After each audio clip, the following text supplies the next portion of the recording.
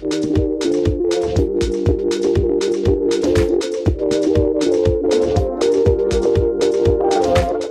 I'm Valletta, and I'm going to take you through a little skincare preparation routine I do, and then I'm gonna show you my natural beauty makeup look. I'm gonna use these Patchness eye patches.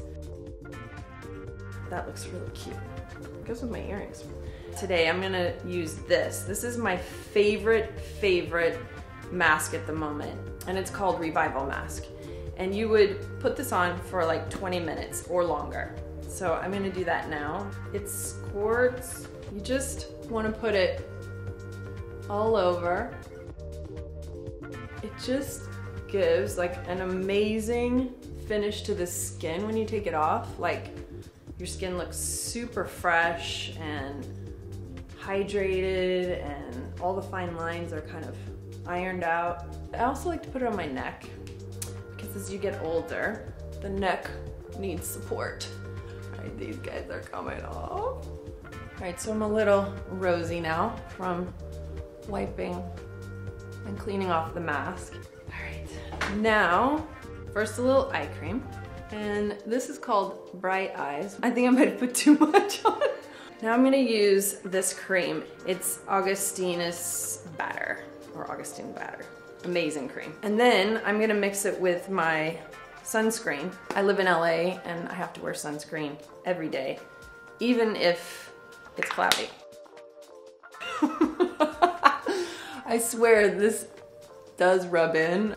Wipe in anything extra into the hands so your hands are protected. I'm an eyebrow freak, so before I can even start my makeup, I'm gonna have to brush my eyebrows because they look crazy right now. And any makeup artist who knows me knows the way to make me happy is just to come and check my eyebrows. Okay, my eyebrows look a little intense right now because I bleached them blonde a couple weeks ago for a shoot, and by the time like this week, they looked like kind of tiger print. They were all like blonde and brown, and my eyebrows are really dark. They're like the color of my eyelashes. I thought that maybe I should dye them so that I didn't look crazy shooting this. And yeah, I used Just for Men beard color, and I kind of look like Groucho Marx, so bear with me. Best thing for beauty is water. So I have to hydrate because this is a lot of work. I like this Clé de Peau. I have no idea what color it is right now because I think I've pretty much wiped the sticker off. I get a little discoloration sometimes, especially when it's sunny. And today I'm a little pink, so I'm trying to tone down all the pinkness. I remember my grandmother used to sell Mary Kay when I was growing up. She was always really into beauty and taking good care of herself and her skin. And I kind of learned early on that, you know, you take care of what you have. And I learned that kind of about everything. So whether that's your health and your beauty, or your home, your environment, your community, that's kind of the basis of my value system. I'm gonna use a little tiny bit of this MAC Face and Body, tiny bit. Because normally I really wouldn't during the day, but at night I would. I like to use my hands a lot, my fingers, when I'm putting on makeup, just because I feel like I have more control, and I don't know, it feels more natural to me. I think it's like stimulating for the skin and your blood, but also kind of warming up the makeup and really kind of getting it in there. This is a major product. I think a lot of people love this product. This is just kind of the last thing I would hit on the skin. You can also take it around places that maybe look a little red. Believe it or not, I can actually curl my eyelashes without a mirror because you know where your eyes are and you know what hurts. I'm gonna use a little bit of my new product called Eye Light. It's with Douglas Beauty, and I did 6 essential products to bring out the most beautiful version of yourself. It's so pretty, I love this stuff. You can like layer as much as you want.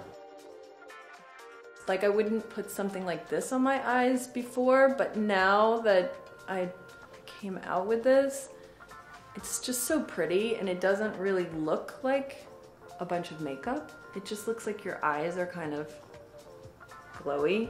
I put a little on the bottom as well.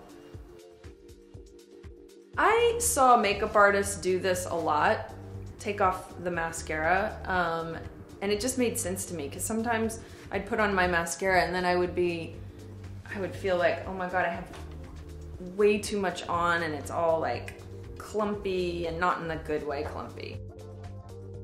I think it's time to do some eyebrows. When I first started in the 90s, it was all about super thin eyebrows. And I'm so sad because I have these big, beautiful caterpillar eyebrows. But they're pretty good considering that they've been tweezed and bleached and pretty much taken off. Charlotte Tilbury makes this really good clear brow gel with this teeny tiny brush, which is kind of great because you can really get in there and have control. And like I said, anyone who knows me knows I am sort of a freak about eyebrows. Let's do some blush. My favorite product right now, I think that is from my line, is called Snapshot. And I also like it on my lips. I kind of like that like very nudie sort of pink. And then I'd also love this stick to put a little like up here to like dress it up even more. Highlighter. I've learned a lot about highlighter from I think the best people. I remember when there wasn't highlighter and like Pat McGrath was making highlighter with like, she was just making it herself and it was incredible. That was 20 years ago. A little on the nose. I'm sure everybody has seen this, but the bow of the lip is really nice. So this is called Done Undone Lip Pencil by Pat McGrath. I'm just gonna line. Lip liner in the 90s was like almost a way to like make your lips look bigger. I mean, I guess it is still now, but today people have filler and whatever filler I guess they put in it. But back then we just used a pencil and you know, you just kind of line slightly lower than your own lip. Okay, I think it's time for some powder. All right, I broke this out of excitement, the powder, but I'm still gonna use it because it's good. It's translucent and it is called Instablur. I love all the pink rosy packaging. I like a little shine. I want the skin to look alive and vibrant, but I don't wanna be super, especially like in photos, I don't wanna be super shiny up here or like underneath my eyes. So I'm just gonna like hit it a little bit. I think I should take out my hair, so I don't know what it's doing because I had to pull it back. Ah! This is bronzer by Charlotte Tilbury. I'm gonna do one touch up because this is driving me crazy. I think I'm ready to go out in the world. I just want to say too that I think beauty comes from, yes, it comes from the inside, but that comes from like your spiritual, mental, physical health.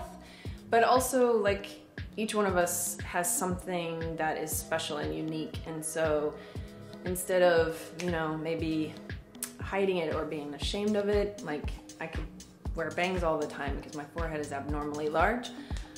I embrace it and, you know, I think trying to embrace all of ourselves is the most important part. I'm super grateful for this time with you guys. I hope you enjoyed it and I hope I did a good job. Thank you.